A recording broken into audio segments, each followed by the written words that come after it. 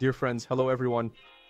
In this video, I will show you how I will convert SWG tokens to SWGT tokens in the Smart Global Token account. So go to the main page, click on Dashboard. The page should refresh.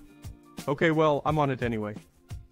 So we take the next step. I'll tell you right off the bat, this is where you need to have MetaMask and you need to be on the airwaves, which is a must. Here I've already passed the first step, so now I'm going to have the first step skipped. You see here, there was an agreement to sign, I signed it, but I didn't write it down at the time, so I'll skip it and move on. I replenished my personal account in advance, well, like a wallet with ethers for about $27, well, with all the commissions, so it turned out. I heard that you need $30.